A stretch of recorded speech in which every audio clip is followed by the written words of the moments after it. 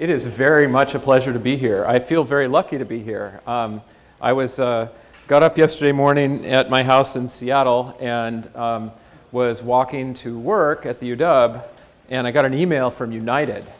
And I was flying through Chicago to come here, and they said that and it was a 10:44 p.m. flight to Indy from Chicago. Remember, there's an hour difference, so it landed almost at 1 a.m. And they sent me an email and said that they had canceled, due to aircraft maintenance, that flight from Chicago to Indy, and they rebooked me on a flight today that landed right about now. But they didn't tell me, they didn't rebook my Chicago flight from Seattle to Chicago. So it's still unclear to me what they expected me to do from 7:45 p.m. last night until my flight that they rebooked me on left at 11 a.m. this morning. They didn't do anything, but I called them, and fortunately, United treats their frequent flyers really, really well. And so I called them, and they were like, we can't find you a seat, but let's see what we can do. And they came back and said, okay, we're putting you on Delta, which I thought was kind of funny. So I flew on Delta out here through Minneapolis and got in actually 2 hours earlier, which is awesome. Yeah, so it all worked out in the end, although it screwed up a couple of meetings at work. So I was a professor here in Indianapolis. That's my connection to Indianapolis. I was a faculty member in the medical genetics department, and I ran the bioinformatics core for IU School of Medicine for a number of years. And I love giving talks like this, so I jumped at the chance. I like talking to tech crowds. If there's ever hackathons, for example, at like Stanford University or at Facebook headquarters or wherever, I would always be there, like trying to pitch my ideas. And so I just love working with tech folks. And now I get that in spades, as I'm going to tell you a little bit about in this talk. And I've noticed that every talk so far today has had tons of code in it. I promise you one line of code, but only one line of code. And that's it. But I think what I want to do is tell you and encourage you to use this email and email me if you're interested in what you hear today, because I'm recruiting. I've only been at the UW for 2 months, and I would love to work with data folks that are really interested in, I think, what I would call transformative problems. And I'll tell you about transformative solutions to healthcare, and I'll tell you a little bit about how we're doing this. I learned Python in 1995. I was an undergraduate at the University of Wisconsin-Madison. I worked as an hourly in the biochemistry department for the National Center for Nuclear Magnetic Resonance Spectroscopy. I had just finished. I was actually, through most of my undergrad, I programmed for the dean's office, like calculating salaries and things like that. Administrative software, all in C and C++. And I finally got a job doing science. I worked, and I brought C and C++ there, and the guy who I worked with, my mentor in the center, said, you should learn Python. And I was like, Python, what's that? And so I went to the web URL that's been the same ever since, I think. Python.org/doc is probably, I think it's still there. Not positive. And I learned Python and went through the tutorial. And I think that's still where I send my students and trainees that come through my lab. I just send them to that tutorial and have them go through it, and we learned. I'm at UW Medicine now. 3 months ago, I was at a small nonprofit private research institute called the Buck Institute for Research on Aging. UW Medicine is massive, and it's really, really, really big, and it's really, I've been there 3 months and still just kind of absorbing how big it is. And it runs what's called the WWAMI program, which is all medical training for the states of Washington, Wyoming, Idaho, Alaska, and Montana. We were rated by US News and World Report as #1 for primary care and top 10 in research for something like 20-some years. And we are #3 overall in overall NIH funding, at least in 2010. I couldn't find the number from last year, but I think that's still true today, with over more than $300 million a year in funding. We're 4 hospitals and 20+ primary care clinics. We have the trauma, level 1 trauma center that serves the states around us, and we have 9 emergency units, 20 pharmacies, and nearly 300 specialty care clinics. This is a very big enterprise, and we have a cancer center. And so we are all about data. We have lots of very interesting problems in data, and I'll talk about that. Concurrently with my move there, the NIH, the National Institutes of Health, has funded a project, a big data to knowledge program where they're actually funding data science directly. And they've recruited Phil Bourne. To give you an idea of how much the biomedical research community is thinking about data, they recruited Phil Bourne, who was, I think, head of the he was at UCSD, and I think he was head of the San Diego Supercomputer Center as well. They recruited Phil Bourne as an associate director of all of the NIH, just focusing on data science. So data is really, really big in biomedical research, and I'll talk a little bit about that here. And the reason for that is, much like Moore's Law, IT needs in research-driven medical centers is growing a ton. We have lots and lots and lots of challenges that we face about trying to integrate data, trying to use data to improve patient outcomes and to understand data. And so I'll talk a little bit today about the transformative changes. I'll talk about this is a little bit about my vision for how we are going to actually leverage clinical data to improve patient care. And then I'll give some examples of some really cool Python projects. And if it works, I'll give a demo of a really cool Python application in biomedicine. And then I'll talk about the future in one slide, I think. So let's kind of step back and just think at a 50,000-foot view of healthcare. Doctor, patient. Doctor sees patient, something happens clinically, and the doctor will then enter that information into a computer. That computer is an electronic medical record. It's a piece of software that sits behind that computer, and basically most clinics are now, well, I shouldn't say most, many clinics are, and probably a majority of clinics are connected through an EMR system. And as you know, there are lots of these interactions. They all go into either the same system, or if you're at a different clinic or you're being treated for something different, it could be a different system. EMRs are all different. That's the big challenge that we face. All of those 270 clinics, specialty clinics, many of them have different systems. There are rural clinic sites all throughout the 5 states I mentioned. All of them use different systems to do it, and so we have lots of glue. It was described as plumbing earlier. It is like plumbing, where we have a system. That system is then put into a large database, and then if we ever want to operate on that data, we have to take a step where we call an ETL step, where we extract that data out of the database, we transform it, and then load it into a clinical data repository, which is just an aggregate of a bunch of databases, or we put it into preferably an electronic data warehouse, which has a common data model, which takes all the data that are in these different EMRs and puts them all into one common data model. So you can ask questions like, tell me about this one patient and what their odyssey is through the clinical world has been. So as I said, these individual EMRs require a step for data extraction and loading into this repository.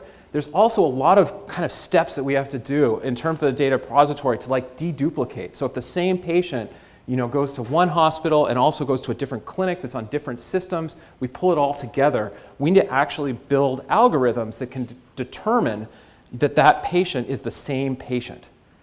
And it's actually non-trivial. You have to look at things like date of birth and name and matching things, and there's papers that have been published about how to actually go about doing this. And data from these resources is used throughout the institution. It's not just for research. In fact, they're primarily not built for research, but we, as researchers, want to get access to it. It's used for business analytics.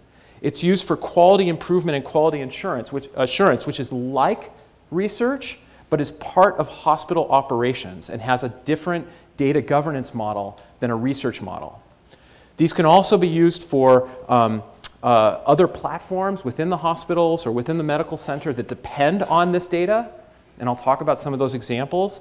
It can be used to respond to regulatory requests or population health data. And then finally, not to be the least number of letters in this list, we use it for research, and research is a big deal as well. Now, what I'm going to make an argument for, we are at the University of Washington. There's a computer science department at the University of Washington that's very, very good. And one of the things that CS or engineers want to do is they want to get access to this data, and they want to do machine learning. They want to do all these really exciting things that we love doing in my lab. And what is really challenging that we work on and spend a lot of time doing is really training the investigators, these researchers, to understand that you can't just put a USB in the EMR and copy the EMR onto your USB drive and take it home and do research on it. Because it contains the lives of all of the people that go to the patients that go to UW Medicine. So we build what we call data governance models. And these models are how we bring data back to the data scientists, people like you. We don't actually define what data researchers get access to. That's done through an IRB, or an institutional review board, that includes both scientists and members of the public and other stakeholders for human subjects research, and they review every project. And we get basically these projects brought back to us. Once it gets approved, we'll get the IRB. We review the IRB, and then we determine what data that investigator is entitled to based on that IRB, and then we disclose that data to the investigator based on what the review panel said they should have access to. So we don't actually define what data investigators have access to. That's defined by this review committee. And that is going to depend on how patients are recruited, consented, et cetera. Questions that come up, like, for example, diagnosis, risks of adverse outcomes from taking a drug. So Vioxx is a very well-known prescription drug that was pulled off the market because it was associated with cardiovascular issues. And you can ask that question. How many patients were prescribed Vioxx and had a heart attack later? That's a very useful research question. And so we can pull that data out. An IRB would not be asking questions about genetic tests or something else that the investigator didn't need to know. We also do, so this is kind of data that's used for research. Individual projects come to us, they're testing a hypothesis, we review the IRB and we disclose that data. On the other side, there are infrastructure projects that use clinical data sets to match basically records in that database to patients. Things like biospecimen banks that are used for research, like tumor samples from surgery, or clinical trials that are happening on campus. Electronic data capture. So if we are running a study that's going to collect information about patients, there's a coordinator who's going to interface directly with the patient, and they build forms on a web form that they can then enter on this website for each patient that's secure.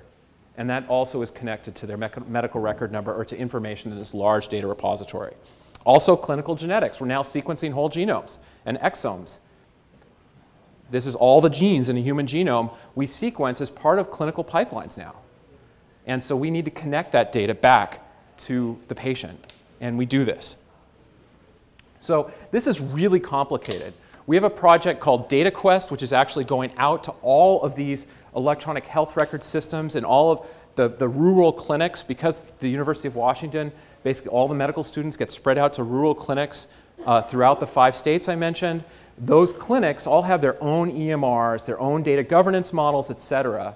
And so in order to collect all that data back, we have a very specific project that's run by Carrie Stevens and Laura Mae Baldwin, where they go out and they work with those sites to move that data into a data repository, and then that data repository goes through another ETL step where it's put into what's called a common data model so that we can query across the sites. To give you an idea of how these queries work, oftentimes what we do, because all of these different sites, clinics, have different data governance models, like different ways that they are releasing or interested in releasing data, we actually do SQL queries, basically queries that go out to the sites, and then a human determines whether they're actually going to run that query based on what they want, based on their model that they have at their clinic. So it's federated databases, queries, and humans actually determine whether certain queries that come across to the different sites will actually be run based on what their rules are. To give you an idea of how complicated, this is not our main clinical data repository. Our main one is based on Amalga, formerly a Microsoft platform, now run by Paradigm. It is incredibly, you can't even read that. It is incredibly complicated, and this is from 2010, so it's a little out of date. So all of these boxes, it says that they're not done yet, but all these boxes are now done. And what I'm going to point to you is our repository has data from all the different departments, like emergency rooms, et cetera, pushing. Some of it pushes in real time, some of it pushes daily, monthly, et cetera. And it all goes into this large clinical data warehouse. In 2010, it has 3.8 million patients in it. And I believe now it's in the 4 million somewhere. And it's well over 60 data sources. I don't actually know how much it is. It's more than 40 terabytes of data, to give you an idea of how big this is. And it's growing a lot. And, and again, in terms of governance, there's an oversight committee that reviews and determines what this is all used for. I guess why I'm telling you this is that not everything that we do is in Python, but Python is really useful for gluing tools together. And so this is something that where you would imagine seeing a lot of Python coding. Again, I'll give you some examples of that coming up here. So we then, once we create this clinical data repository, which exists at the University of Washington, we can then pull data from that to connect to other infrastructure. So for example, we've created a de-identified clinical data repository that's used for many purposes. Because it's de-identified, there's no patient that you could actually identify in there, and we're very careful about how we do that. We can then use that database without going through the overhead of this ethical review to identify how many patients at UW Medicine were prescribed Vioxx. We can ask that question without a review because we don't know who those patients are. And so because it's de-identified, we created this to enable kind of research. We also have, as I said, exome sequencing. We have specimen management, which is discarded blood and tumors and surgery samples. We have a clinical trials management system that is one of the things that I'm working on bringing online now. And we have clinical study data. This is the extraction step that I mentioned for researchers when we pull data out and disclose it to the researcher. And then we also have data capture using a tool that's based on PHP called REDCap. Basically, for all of these platforms, I can show you a graph that looks like this. This is why my position was created. I'm the first CRIO of UW Medicine, and it's basically supporting this curve. As when we build informatics platforms that are used by researchers, just general ones, this is electronic data capture for researchers that are collecting any sort of data that are there, it's going up. And everything that I showed you on the previous slides all go like this. And so they create these positions to basically give a voice to research IT within the clinical computing environment, because research IT is very, very different than supporting a 24/7 electronic health record at a hospital or a trauma center. All right, so what's the message here? Enterprise research and analytics systems in major medical centers are incredibly large and complex. There are many, many platforms, and there's lots of glue that connects these platforms together. What we really want to do is we want to do this awesome data science on this data. And the major hurdle to doing that is these required and important data governance steps to make sure that really that private data that we all share when we go to the hospital is not disclosed without consent or without adequate ethical review. And we have to follow federal regulations such as HIPAA. Internal access to EMR data is logged. So anytime a clinician, even within a hospital, or anytime anybody accesses any medical record, it's actually pumped out and logged. And we do that, again, some of the code that does that is Python. It basically builds, I think it's done through, actually I'm not sure, I think it's done through a CSV file. They basically create a CSV file that said this person accessed this medical record for this reason. It's all automatic, and it gets pumped through a secure web service and logged in a database. When we actually release data for research based on this ethical review, that's actually disclosed to a privacy office, and patients can go to our privacy office and ask, when was my data accessed for any reason, or disclosed for any reason, and you'll get a list of all the places where your data's been disclosed. This is very important. So, what does that mean? So how do we actually do data science? That's the hard part, right? So it's given all of these governance rules. Well, so we have a clinical data firewall. These are, anything that happens inside of this is essentially healthcare operations, and data only gets out for very specific reasons. So for example, the de-identified clinical data repository I mentioned, research disclosure based on an IRB, ethical IRB review for a project that a scientist is doing, a researcher is doing, and then also this infrastructure that I mentioned before. But internally, we're trying to build, we're not quite there yet, but we're trying to build, things like the capacity to manage text, to look at unstructured data, like clinical notes, using natural language processing. We're also doing data mining, and we want to do machine learning. And what's really exciting, this is why I took this job, is what's really exciting is if we can put this all back together, we want to actually loop it back to the electronic health record and do decision support, or at least support in some way based on the patients that are in the database. It's basically the patients like me approach.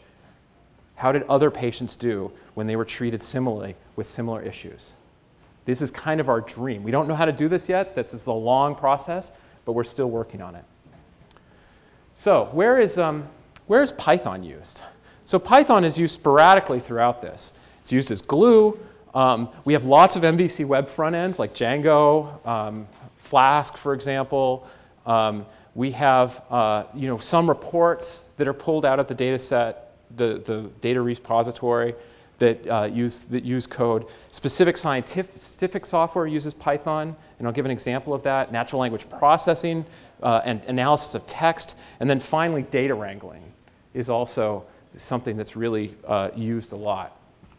So of course, in my group, so I'm going to now kind of merge into more of my research program than my research program, than my research IT role. We support databases of what we call locus-specific databases. There's diseases, this rare disease called mucopolysaccharidosis type 4A, or Morquio syndrome, that occurs when patients have a mutation in a certain gene called the GALN-S gene. And when they do that, they get what's called a lysosomal storage disorder. And clinicians or clinical geneticists, when they sequence that gene, they suspect the patient has this, they sequence the gene, they find a variant, they'll go into this web resource, again, running on Django, and look up their variant to see whether that's a pathogenic, whether it's causing the disease or not. And then they can then say, well, it causes the disease, therefore this patient has that disease, because it may be a number of other rare diseases that they might actually have. So I'm going to give some vignettes of what we're doing with other areas. So the human genome is now sequenced clinically, is actually sequenced clinically. Maybe not a whole genome relatively regularly, but it's coming very soon. Has anybody here had their genome sequenced, their whole genome sequenced? Nobody? In 5 years, I think a lot of you will raise your hands. 10 years. We'll say 10 years. I won't quite that fast, but I think people are going to have their genome sequenced. It's still unclear about how we actually do this, when we do this, et cetera. There's a lot of ethical discussions about when to sequence genomes. Is it even appropriate to sequence the genome of an asymptomatic individual? Clinical care is all about having a problem. You have a problem, you go to the doctor. So should we actually be doing genome sequencing for those people who don't have problems? These are all very interesting questions. The genome is huge. Each copy is 3 billion base pairs long. So it's AGCT, this letter that you remember from your basic biology, and it's 3 billion bases long, and there's about 20 to 25,000 genes, somewhere in that neighborhood, that are spread across about 1.5% of the genome. And so we sequence those genes typically clinically. That's where we head for. It's a lot of data. I don't know if I have a slide on it, but each individual, if you were to sequence my genome and compare it to the draft 3 billion long base human genome in the public genome databases, I would have probably somewhere between 3 and 4.5 million differences on my genome compared to the one that's in the database. And for, say, MPS 4A, this disease I showed on the previous slides, there's only one mutation that causes that. So 1 out of 4.5 million. So our job is very, very hard to do. In 2010, we did another group at Stanford sequenced a single genome with a technology, looked at known clinically interesting variants like pharmacogenetic variants, which are the association between drug treatment and response with genetics. And now in Europe, the 1,000 Genomes Consortium has released more than around 2,500 whole genomes that are very accurately sequenced of normal individuals. like healthy, sorry, not normal, healthy individuals. And so we can use this kind of as a collective analysis of like what genomes actually look at. So why is genome, why is this interesting? Well, the original human genome cost $300 million in 2001, probably more if you count kind of side funding or side efforts that were done. And actually, genome sequencing costs, this is the outdated figure, I have an updated one, but if you Google it, it just shows right up. It's far outpacing Moore's law in terms of cost of sequencing. And so now we can sequence, the technology is available to sequence for about $1,000, a whole genome, all 6 billion bases, because there's 2 copies of this 3 billion base pair long sequence in a human. And when we do that, we'll create this list. We don't have to store the whole genome, we just store the differences in the genome that we observe. And we store that in a flat file that is called a VCF file that is going to have those 4.5 million versions of it. When we parse it, Python. Annotation is like the key to this. So there's lots of resources out there that curate and basically determine, is this variant pathogenic? Is it not pathogenic? What does it mean if a patient has this variant in their genome? And so we're building massive databases. DBSNP, which is the public repository of all genetic information in humans. It's maintained at the National Institutes of Health. It's not associated with individuals. It's just this variant has been observed in this population frequency. And there's now more than 45 million of these sites that are known, that are around the human, again, the human population. The disease database of the variants of which of those 45 million cause disease has more, I think this is more than 120,000 now, different variants that cause disease. We have hundreds of variants that are known to be associated clinically with treatment response. And we now know many what we call somatic variants. These are spontaneous variants that cause cancer. Hundreds of thousands. So lots of questions. So one of the things we did, so this is actually a great example. We did a hackathon at Stanford that I participated in. I went there. I didn't even bring my own projects to run. I just said, I'll just participate on a team. This investigator at Scripps came up and said, I want to build a tool that's easy to do variant exchange. So basically, we take public resources, we pull the variants down, and we JSONize the annotations that describe the variants, and then we collect it all together in this repository, create a web service, so you can just call and say, give me that variant, and it gives you some JSON, and you can know all about that variant that's from all the different resources that are available. This was a hackathon. It was a 2-day thing at Stanford. We went there. I spent the day just kind of like, hacking these databases and pulling down variants. And I did my own code, right? I wrote my own code and produced tons of JSON that I shipped down to San Diego. And we just got a grant award yesterday. We got the final award on it. And this is, I believe the grant's more than $1 million, all focused on this project from a hackathon. So these hackathons are a lot of fun, and they actually do have value. And so this is forthcoming. Now, we haven't thought about this project since the hackathon. That's all we did was that one weekend, wrote a grant, got funded. Visualization, so Python is used for 2 major protein structure or 3D structural visualization of image data, either like X-ray crystallography data of proteins like this, or nuclear magnetic resonance spectroscopy data, or even image volume metric data. Are all the 2 major players in this are UCSF Chimera and PyMol. And they're both based largely on Python. And I'll give a demo here in a second of Chimera if I can make it work. And this is used very, very, very widely. And I personally think, I'm on the advisory board, so and I got my PhD in this group, so I'm a little biased. But I personally think this is the coolest, one of the coolest applications that is largely built on Python. You'll see it in a second. It's really, really, really amazing.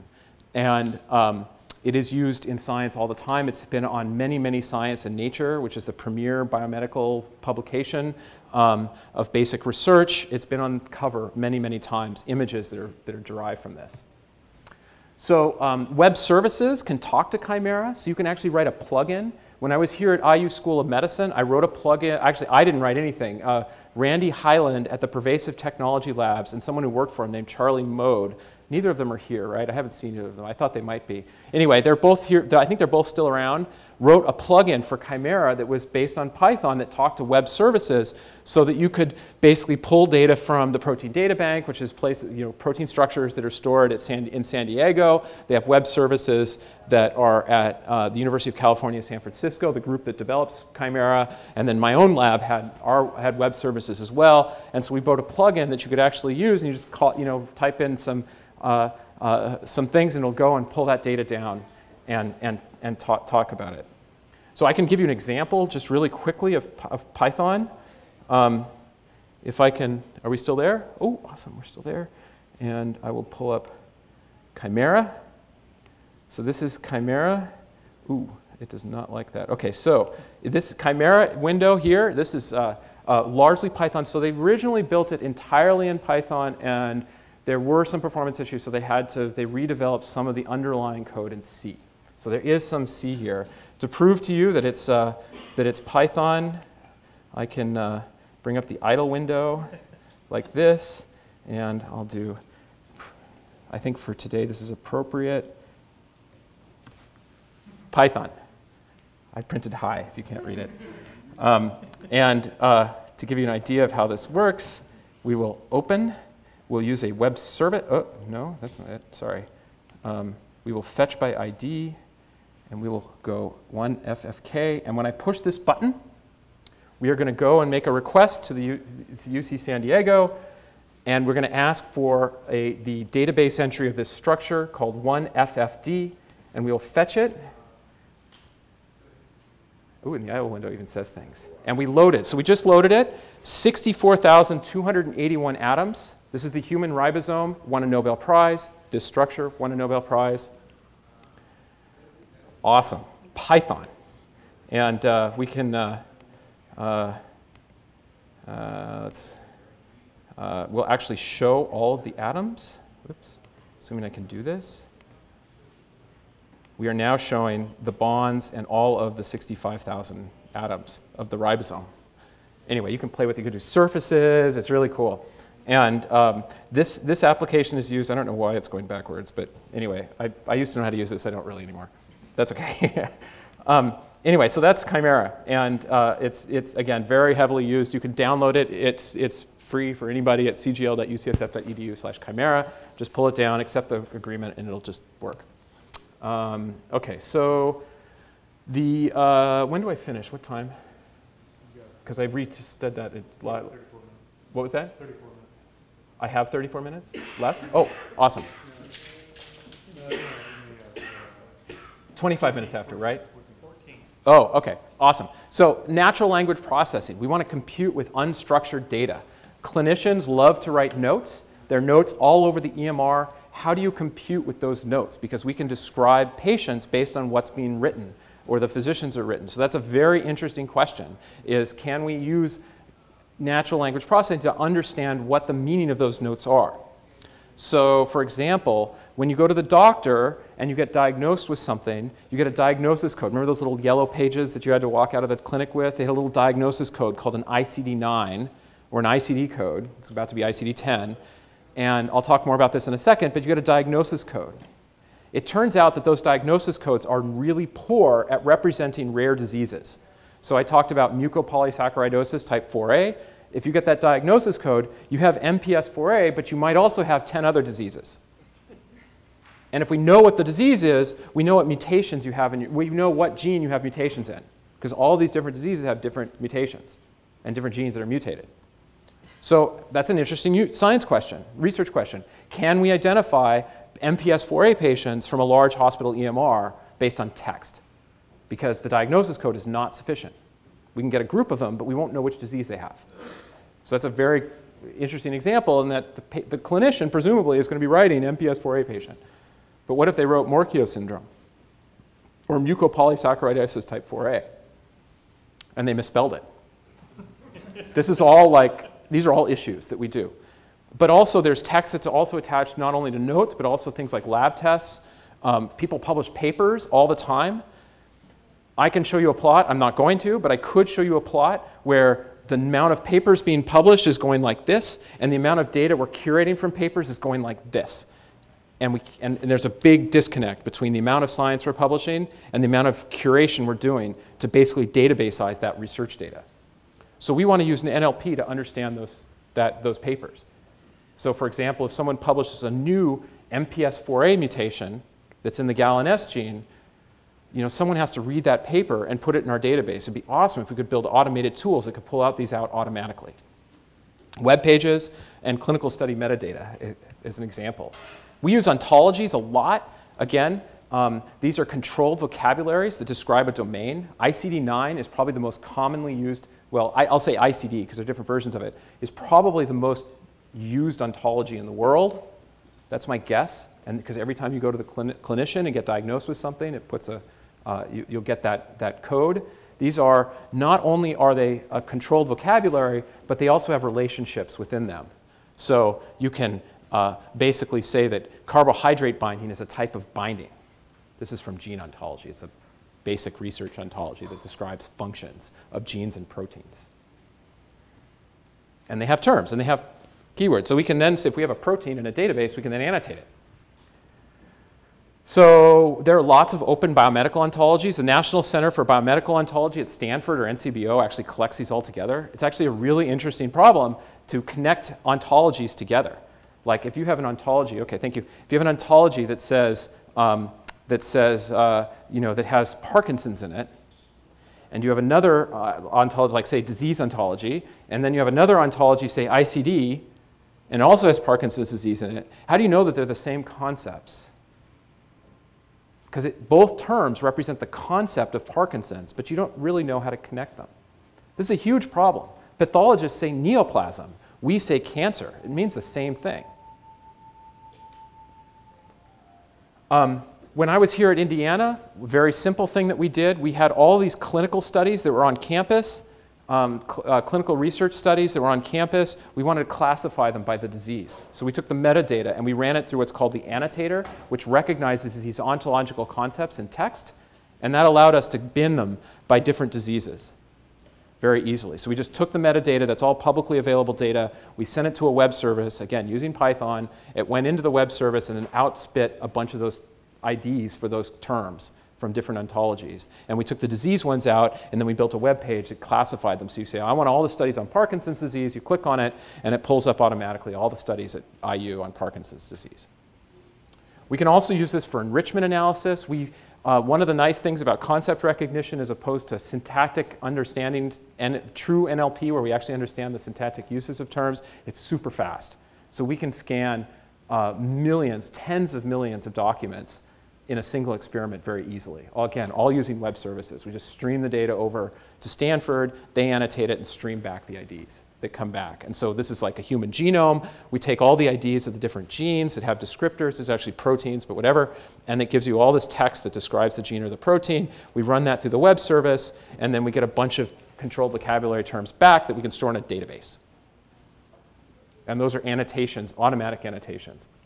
Why is this useful? Well, it's useful for tons of things. It's useful for understanding, it's useful for annotating things and building like ways of browsing data, but it's also very useful for actually doing science where you can do enrichment analysis. So if you do an experiment, identify 10 proteins, well, the first question you might ask is, what are the terms that are common in those proteins that are different from the rest of the human proteome or the genome? And so we can do enrichment analysis and say, all of these proteins have been previously associated with Parkinson's disease. And the method will say, I don't know what experiment you did, but you just did an experiment that came up with a result of Parkinson's disease for some reason. And then you can use that to generate a hypothesis. We're also very interested in data mining. We want to connect statistical and machine learning data with patient care. We want to build what we call the learning healthcare system. You can Google it. This is not my data. It's from Nigam Shah's group at Stanford, where he went and looked at Vioxx, and rheumatoid arthritis, Vioxx diagnosis, and myocardial infarction, heart attacks. And basically, what he's plotting here, and I'm not going to go into too much detail about it, but every dot here in here is a diagnosis code from the medical record. And basically, anything that fits this pipeline, rheumatoid arthritis, Vioxx, and then some other diagnosis in the future, is represented as a dot here. And anything that's above the line are disease diagnoses that are happening more often than you would expect by chance with Vioxx. That kind of this is a great big data question. Why? How do we deal with the fact that there are so many false positives here? Heart attack is only one of these. And things that are over here are more common than these. This is 1 million. So 1 million patients in the Stanford database have this diagnosis. It's probably something like hypertension, something really common. So how do we actually do this? So I mentioned before we have this clinical firewall. What we would like to do is build the capacity to do statistics and machine learning within that firewall and to connect that back. Again, this is all, what was the term we used before? Vaporware. This has not been done, but this is things that we would, this is my mission over the next decade at UW-Medicine, is to make this happen so that doctors can understand how other patients deal. And we can spit out the de-identified clinical repository, which we can do data science on. I'm not going to show any examples of this, but you can because it's de-identified, and you can then play around with that data. We're also very interested in mHealth. We actually have created a system where you can take your iPhone, your Fitbit, whatever, you can pump it into Microsoft Health Vault, and then we can actually push that back into the electronic medical record at UW-Medicine. So it's possible to do. Great for research studies. How do people after surgery respond to the surgery? Are they walking around? You could collect the number of steps they're taking as part of that study.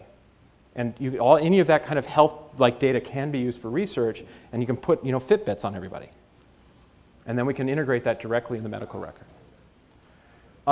So we also are interested in social media data. I'm going to tell you a little bit about a fun project in my group. Ooh, 5 minutes, awesome. I'm right on time, actually. Social media data, so social media has been used for a lot of different things for research. Adverse events for drugs. There's a number of funded projects that are looking at Twitter feeds and adverse events. Someday one person says, I'm taking this medication that the doctor prescribed me, and then 2 days later they're like, I got sick. Apparently people do this. It's research that's ongoing. People do that. As kind of there are other projects too that people do, that researchers are doing with social media. Sentiment analysis is very common. Depression, things like that are all very, very common with social media. What I'm going to tell you about is a fun project that we did with Reddit. I've already seen Reddit on one of the talks on the browser that pulled up earlier. Somebody was on Facebook and Gmail and Reddit. They had their priorities in order, I think. And no offense, by the way, whoever you are. Anyway, so Reddit is how many people here are Redditors? I bet there's a lot here, right? Awesome. Okay. So Reddit is huge, right? 6% of all Americans are estimated to be on Reddit, and they get about 32 million users a month and 1 billion page views a month. What's really cool about Reddit compared to other social media sites is it's anonymous. People hide behind pseudonyms. So you can, they hide behind pseudonyms, and the data is open. So we actually downloaded Reddit. We downloaded about 350 million comments from 4.5 million Reddit pseudonyms for about 75,000 subreddits. In fact, I think that data is actually on this laptop. And it was all Python code that I wrote myself. And we pulled down every subreddit. I connected to someone else who was building that database. So I didn't actually build the database of Reddit. I was just talking to this database. But I wrote Python code that went there. We downloaded every comment for every user as JSON. And so for any user on Reddit, of those 4.5 million, it was not in the whole data set, we can ask what subreddits have they commented in, and what was the text of those comments. And so we did this. And so what you notice is if you take users, and you annotate whether they're commenting in certain subreddits, so like all these people have commented in IAMA, and some have commented in fitness. Oh, I put the dots in the wrong place. I actually redid this to fit in my slide. So this should be, Arnold Schwarzenegger should be in fitness, not trees. So trees is the subreddit for the advocacy of marijuana use. And this should be over here. And anyway, so you can see that some people are more similar to other people. So who's your friend on Reddit? Right? Like, who's the pseudonyms that are most similar to you? Well, we did this, and we actually built a similarity metric so we can take 2 users and compute how similar they are based on the subreddits that they are commenting in. And the cool thing about this is we use and we used an NLP statistic that takes into account how what we call informative. That means if I'm posting in Seattle, it's much more informative to find someone else who's posting in the r Seattle subreddit than it is for somebody posting in, say, IAMA, because everybody posts in IAMA. So what can we do with this? We're like, we've got this kind of cool thing. We thought about like using Reddit as an honest broker, what we call an honest broker, that is, you know, a way of disclosing data without disclosing enough data to embarrass yourself, because I'm sure most of us wouldn't probably want to like talk about our Reddit IDs, or a lot of people don't. So we thought about like making an app where you could go up and like, you know, put your app next to someone else's app, and it'll tell you how similar you are without telling you that you're posting in our trees. Right? You could do that, right? So that would be like one of the cool things that we wanted to do. I worked with a couple students at USF. Yeah, I'm stopping here. And USF, University of San Francisco, in computer science, who are actually playing with this. And I'd love to, we never finished this project. I'd love to do that. But we could also use this for research. And so my friend, Nick Tatnetti, who's director of clinical informatics at Columbia, had this idea. I talked to him, and he's like, oh yeah, I love Reddit. And so here's an idea. And he came up with this like kind of neat idea that was a little uncomfortable for me personally, but I did it. So what we tried to do is we tried to build a predictive algorithm that predicts Redditors' weights. I'm not kidding. And it was a little sensitive for me. But how did we do that? Anybody want to guess it's a Redditor? What's that? We need training data, right? We need to know how much people weigh. Lose it and progress pics and all. Lose it, exactly. We went to Lose It, and people put their weights in their comments. And so we parsed out 2,800 user weights from comments, and then looked at what subreddits they were posting in. What was the most predictive subreddit? This is an easy question. Predictive in that lots of people are posting in it, and it's associated with weight. Fitness is a good one. It's associated, but it's not enough people don't post in it to be predictive on its own as a feature. It wasn't trees? No, that's also not big. Actually, I'll give you a hint. It's a default, because that's where everybody's posting in general. There are certain subreddits that are defaults. When you log in, that's the ones you get, and then you can choose one. No, that's not a default. I hate to tell you all, video games are gaming. If you weigh between 100 and 200 pounds in our data set, you have about a 25% chance you've posted in our gaming. If you weigh between 300 and 500 pounds, it goes up to almost 60%. And it just goes up like this. Video games. Anyway, this is awesome, funny. I love that. We really should publish this. We never published it. I don't even know where to submit it.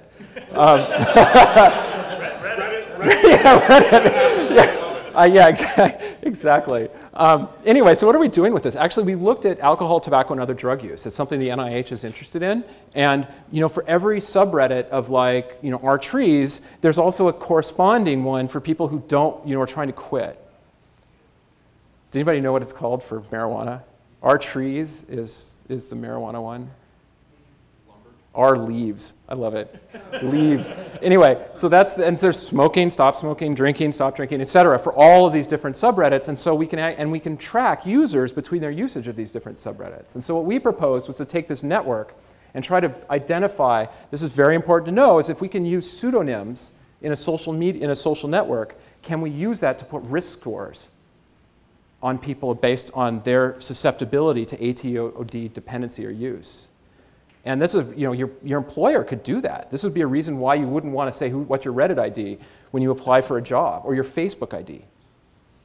Because your employer could do the same thing that we do. And so this is like really interesting questions that we wanted to ask. Anyway, it wasn't funded. I'm still trying to shop it around.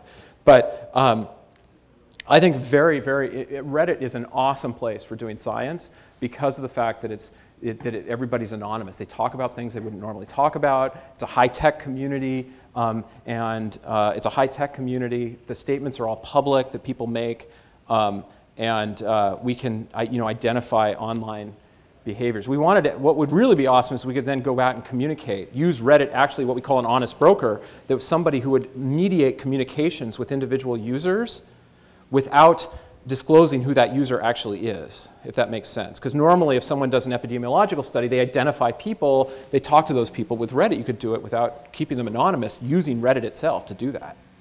Anyway, I thought Reddit was a great thing. Anyway, so future. We're very excited about the learning healthcare system. Another issue is e-consent and consent management. We now consent people for research use for a whole pile of different things, and it would be really neat if patients could log into a website and see what they've consented to and what their data is being used for. Precision medicine, Obama actually mentioned precision medicine in his State of the Union address.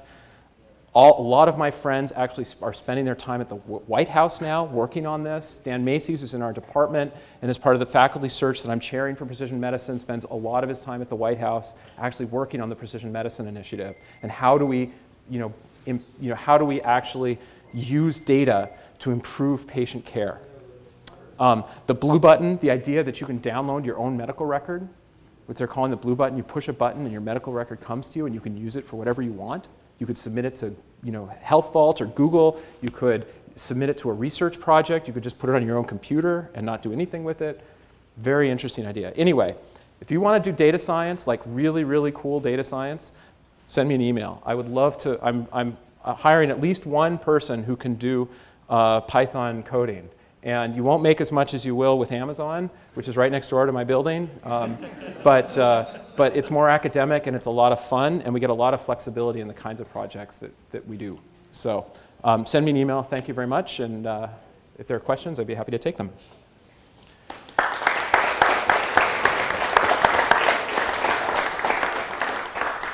Yeah. Anytime I build a schema that attempts to pull in data from 10 different schemas and say, okay, I got it, this will cover it all, and then the 11th one comes in, and oh, now this is ruined. Do you have that? Do you have any experience with getting around that? Yeah, so it's a lot of work. That's the answer. There are people that do all of this very carefully, and it's hard to budget. And the team that just manages that clinical data repository, just that one repository, is more than 25 people, and that doesn't include any of the folks that I mentioned that do research projects. It's just managing that process. And that ETL step is where you actually pull data out. Requires expertise, and it's essentially copying a database. Where it gets really hard is if you want to put that data into what we call a common data model. That is a specific schema, so it's all the same. So you try to actually synthesize all of these different databases to describe, because they're all describing approximately the same thing. We want to synthesize them and all put them into the same model so you can do a query off that model, off that single common data model. That's very, very difficult. Excellent. We got one more question? Yeah. I guess we got two. We'll do, they're quick. We can do two. Number one killer in the United States, medical mistakes. Do you do any projects around that? Yeah, so QA is important. I don't personally, but it's not officially research, although we'll probably work with that team. I don't personally. That's something that will be on my radar of assessing how well medical centers are doing internally is very, very important question. All right, one last question over here. You mentioned the NLP clinical notes. Are you doing bad words on that then? Are they short enough that that makes the most sense? We aren't. So that's a easy question, but a long answer. Let's just say that there are groups out there at other medical centers who are doing bag of words. So that's what I believe Nigam Shah's approach at Stanford has been. Our NLP group at UW Medicine is led by a faculty member in our department, and they are actually looking at syntactic use as well. All right, Anthony, you better be quick. All right. At Teams this year, a lot of these there are several vendors. How do we tend to manage all these silos of ideas coming around from everywhere, whereby it doesn't cause another round of problems? Because that's what happened with EMR. Yeah. Lots of vendors, disparate talks. Yeah. So how could we begin to solve that? We at the University of Washington are lucky enough to have 2 EMRs in the medical center, which is a challenge, Cerner and Epic. and synthesizing them is a challenge. And the idea of having one EMR has been discussed, and that is it's a huge issue. This is the fact that data models are different between different systems. Some of them are homegrown even. And so then you have to kind of figure out what the data model is on the fly.